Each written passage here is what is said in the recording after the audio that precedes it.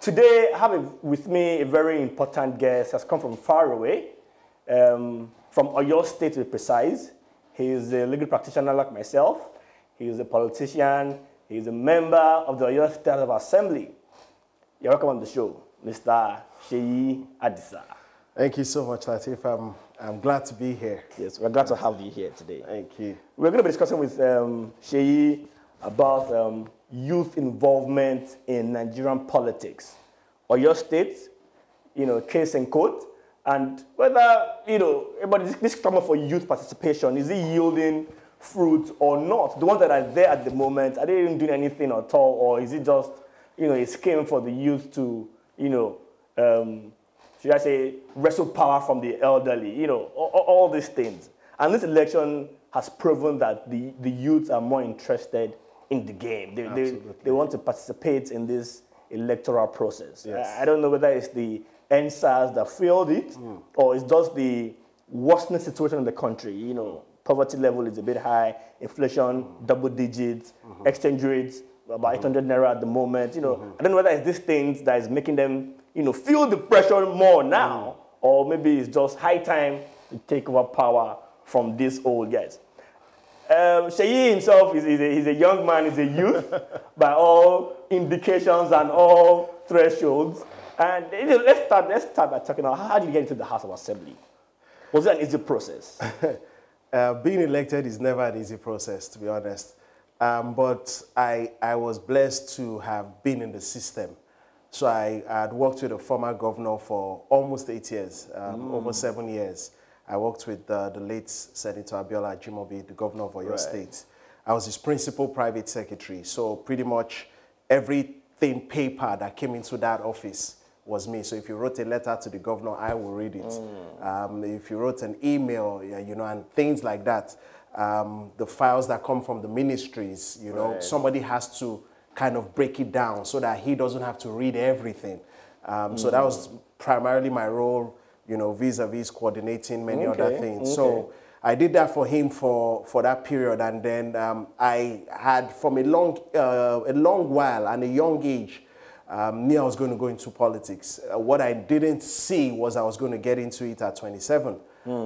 So, I just kind of kept that at the back of my heart and took it as a mentoring process. So I was learning how to campaign, how to speak with large audiences, how to make your points known, how to organize, how to get things done. And, it was like tutelage. Absolutely. And so by 2018, when I went to him and I said I wanted to run, he was shocked. He was like, you run, like, because it wasn't as if it was a planned affair. But at that point, I knew I was ready. I knew I wanted to really try and make change. I had seen many people come in and go out, and I knew, we could be better, we could do better. And so I got his blessings, got his support, and yes, went for the elections, and, That's pretty an interesting story. That's pretty interesting. Yeah. And Oyo State, is very peculiar in the sense that they have the youngest speaker in the entire country. Deboy himself. Yes. He's just about 35 years old, I believe. Yes. How do you think he's coping? It's doing well. You think that the other guys in the house are just like, oh, this small boy, or, the other people too are young. So we have maybe just, I'm not sure, we have up to 10 out of 32 that are over 40. Really? Yes, we have quite a young house. We have 26, we have 28, so we have a young house. You're the center of excellence. So, well, pace setter. we set the pace. Yes, we set the pace. Right Honorable Adebo Edward Ogudoyin had done 9 months in the 8th Assembly. He came in via by-election. Yeah. And obviously, that had given him some exposure as well. And he's been able to manage the House so far. It's 3.5 years. And if anybody knows anything about your state politics, it's not easy politics. So he's been able to manage other colleagues so far, and yes, we're moving on. I mean that's good to see. Yes. But considering now that you're on the opposing side now, because the governor is on PDP. Yes. As you mentioned earlier, you worked with Ajimobi earlier. APC. So how is that? How's that? And I'm sure the house is majorly APC, isn't it? No, it's 27 to the PDP and 5 to the APC. Wow. So it's a overwhelming... So you're in the minority. Yes, minority, exactly. So, you know, but one of the things we have is experience. Right. So I've been in government, you know, almost 8 years before then. We have a former speaker that was a speaker in the 4th Assembly, Right Honorable Alarakwe. We had 2 of us were local government chairmen before. And then one was a former legislator as well in the 8th Assembly. So we have, even though we don't have as many people, we have experience. And easily we're the most vocal in the House, to be honest. Putting points across and letting things be known. So it's been, Basbos. You know, it's, with that number, there's not much you can really know. You have your say, but the majority always have their way. Ultimately, yes. So what would you say that this youthful assembly is bringing different to your state? So I think you know, part of what you said, I think more people can draw inspiration from the fact that if these guys can do it, we can do it too. So there is that interest that we've seen, you know, particularly in Oyo State. I think as an administration, we've tried to be more empirical. So for example, for the first time, Oyo State did what they call the legislative agenda, which means we wanted to use research. What should we be making laws on? Don't just make laws like, oh, I feel like we should do things on education. Or many money, agree. You know, so we try to really find out what people needed through research, through working with international agencies, and we found out, you know, poverty alleviation, job creation, those were some of the key, security were the key needs of people. We also use tech. We've tried to dip in tech. So, you know, you can watch us live now on Facebook. You know, we're trying to have applications and things like that. So the Hansards and a lot of things, having access to them online, the law reports. So we've brought tech in, which is synonymous to young people. You know, young people don't want to have to go to any office to apply for anything. Let me check it online. Absolutely. You know, so using tech is also something that I think this 9th Assembly has been able to do in Oyo State. Then, I mean, the records say that we've been more active than any other assembly, more bills, more motions, more, you know, so whether you call that youthful energy or, you know, but there's activity going on in the 9th Assembly. So, yeah, I think there's a lot of vibrancy coming from young people. And that's always been the message. We're not against the older generation. In fairness, they have the experience, they have, you know, some things they bring to the table, and we must never knock it off like it's useless. You understand? However, as young people, we're coming to the table not just based on our age, but yeah, young people too that are very exposed, very intelligent, and they have things to offer. And I think, you know, that's part of what we've been able to do as an assembly. Fantastic. So what would you say that Oyo State has been able to achieve a lot of youth participation in the assembly, for instance? I mean, what is different about Oyo State? And you would even think that there's more young people in Lagos State, for instance, or maybe, Lagos State, for instance, and you know, you think, why can't we have, you know, the speaker be in his 30s, for instance, or you know, so how did Oyo get there? So I think, you know, all of these things, the hand of God is important. What do I mean by that? Right Honorable Debo Ogundoyin only had 9 months experience. Do you understand? But that 9 months was more than any other 26 others. So that 9 months put him ahead of all the others.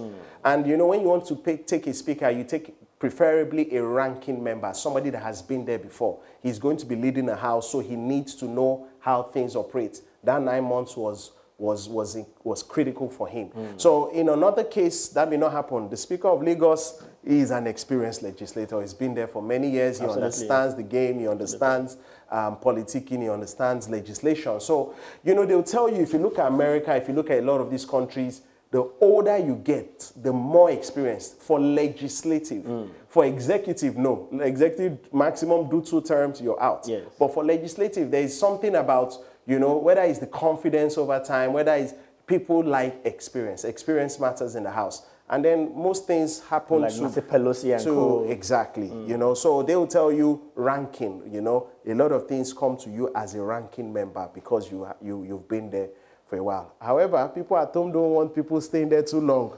They tell you leave the place, let somebody else go there. So let somebody else go there. You know? I mean, perhaps it's because, you know, people don't necessarily have complete faith in these representatives. I think it's because people have, they don't quite understand the role of a legislator. The role of a legislator is not the role of an executive. Certainly. 3 things legislators are supposed to do. First, make laws. Second is oversight the executive. So if you pass a budget and you say Ministry of Education, you should do A, B, C, D, E. After the budget is passed, we have the right to now go and check, did they do A, B, C, D, E? That's what we call oversight. That's the second thing. The third thing is representation. So rain blew off the roof in your community, in your constituency, students in your constituency don't have enough schools. You come to the house, you represent them on the floor, and then they send that as a motion to the executive, i.e. the governor or the president, if it's the federal system. Right. That's all we're supposed to do. Right. We're not supposed to do boreholes. We're not supposed to do constituency projects. We're not supposed to do any of those things. So why do you keep However, because of the, you know, everything, democracy, you must customize it. Because of the level at which things are in the country and the fact that we're the closest to the people, you know, people can see their legislators easily. It started becoming a need. I can't keep telling people back home, hey, I'm making law. People don't want to hear I'm making law. I need these things now. The law you're making, we're not yes, I need that borehole. I need this, I need that. So that was what led to the clamor of legislators saying, look, it's a law of supply and demand. You know, they need this, we must be able to meet this. And that was when we started going into constituency projects and doing a lot of those other things. And that's what's so basically we localized our democracy, fine-tuning to our own I think we have, here. because we are not executives. Absolutely. So when people tell me, oh, the road in my place is not bad, you should do the road. I said, do you know how much that road is? It's 6 billion. From where? I don't even have a budget. The executive is the one we pass the budget for, and then they have the right to execute. They execute it, exactly. That's their function. Exactly. I mean, that's quite interesting. Yes. So let's take this conversation away from your state and look at Nigeria as a whole. Sure. This youth thing, you know, the recent INEC register of voters shows that 70% of the newly registered voters are aged between 18 and 35. Yes. You know, 70%. We are talking about 7 million new voters who are hungry and 8.7 I hear, actually. So you can imagine. You know, it's amazing. And, you know, everybody keeps saying, oh, for instance, they say that, oh, Ashwaji is old, Atiku is old, you know, Peter Obi, the obedience is younger than the rest. You know, we want somebody who is more vibrant. We want a younger leader, you know. But then you see that someone like Showore is not getting a lot of followership. Sure. Who is the youngest of the, let's say, the most popular candidates, you know. He's not getting that followership. And then, why is it? Why is that the case? And then look at also vis-a-vis people like Yaya Bello who have been in power. He came into power, I think, when he was 39 or something thereabouts. And a lot of people don't seem to be impressed about his tenure in office. So is it a thing about the age?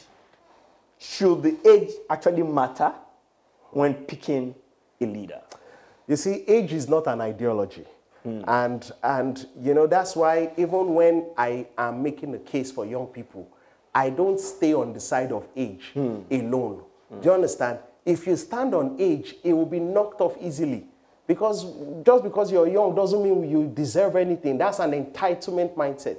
When we go to people, we say, yes, we are young, but we are also experienced, we're also exposed, you must add other things. So because somebody is young is never enough. Do you understand? Yes, it's a criteria, you know, something to add in the bag, but it has to be more than that. So when I'm saying consider this young person, don't consider him just because he's young. Consider him because he's smart, he's brilliant, and he's bringing many things to the table. And so, you know, when you're talking about, you know, leading, having powers, I think it's important that, and I say this, you know, if you're going to get a spouse, you might have many things in your checklist. I want him to be tall, dark, this, that. You know, and if it's the other way around, you want the lady to be this, that. I guarantee you, for me personally, that the most important criteria for governance is somebody that can do it. You see, when we go on the field, talk is cheap. Everybody can promise, oh, I will build 28 flyovers. I will build 52 bridges. It's cheap. It's too easy. Anybody will keep saying it. Oh, I will do this, I will do that. You manifestos all nice, glossy. I've been in government for almost 12 years. And you will wonder that somebody can have all the money and not perform. Because there are many factors in government that can make something not work, even if all the success factors are there. You have a bureaucracy, the civil service to deal with. You have interests from different areas. You have so many things that makes governance complex. And so if we are picking just based on age, we will miss it. We need somebody that has done it before and succeeded. For me, that is the most important criteria. It might be tall, it might be dark, it might be handsome, it might be short, it might be... That's not the problem for me. What is most important, if you love Nigeria and you want Nigeria to go forward, somebody that can do it. Do you understand? Has done it, not because as I said, if you're a legal practitioner, I'm a legal practitioner, and we both go for a matter, and you say, oh, I will do this, and I say, I'll do this, I'll do this. The first thing they're going to ask is, which ones have you done before? Show us your track record, because that's all we can look at. And so, for me, I think that must be part of what we look at in our selection process. So, everybody can say whatever they want. I think track record is extremely important, not age. Age helps us in the sense of, and then another thing I'll look at track record is how many young people did that person use in his government? You know, how many young people did he bring on board? Because governance is more than one person. You understand? How many other young people did they co-opt? Do you understand? I was given an opportunity for such an important role at age 27. You understand? And that for me showed that my principal believed in young people. And I was not the only young one, but he believed in young people. And so when we are x-raying people, how many young people did you use? You know, because none of them is under 50 as it were. All these people, well, not all the main, let me not say, because I'm not sure how old Shure is and some of the other contestants. About 50 plus. But so none of them is exactly youth in the sense of the word. But how many young people have you worked with? What's your record? I think that's for me, one of the things we need let me just ask you outrightly. So you think that Tinubu is the best candidate of them all? He has the best records. I mean, you know all these guys. You said best record. Yes. Look at the antecedents, this and that. Yes. The four. It's interesting that was the person you because you're an APC man. You believe. No, because that means you believe that that's the person that has the best record. No, you're an APC man. I just said that no, it's not. Look, and I'll tell you what I'm driving at. Sure. You just said that they should all have record, antecedents, this and that. Yes. The four major candidates all have been in position of power at a point or the other. Okay. The two of them have been governors. The PDP man has been a minister. Sorry, a vice president for 8 years in this country. So they all have track record. And in their track record, they have good and bad things in their track record. Absolutely. You know.